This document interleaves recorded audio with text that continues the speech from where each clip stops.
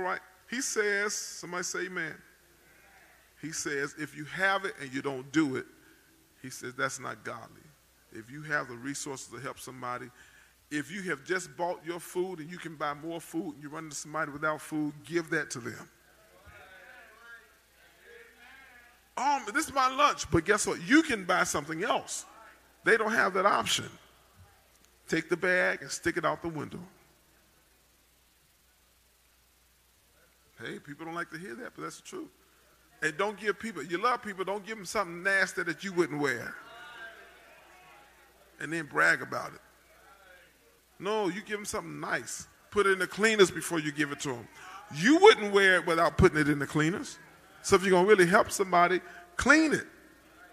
And then don't go tell the whole church, see them, they got on my clothes now.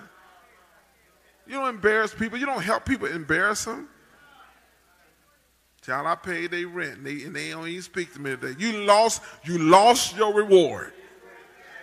The moment you open your mouth and tell people what you did for somebody, because the Bible says it, and it is clear, we've been taught at Greater Harvest all our lives, and those of you who are here tonight, when you do your alms in secret, God will reward you openly, and he will let the world know that you've done what you've done.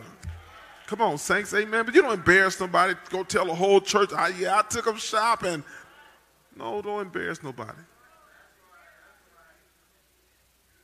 Come on, saints. Amen. Go to Matthew 5. Go to Matthew 5. It's a learning way, you are.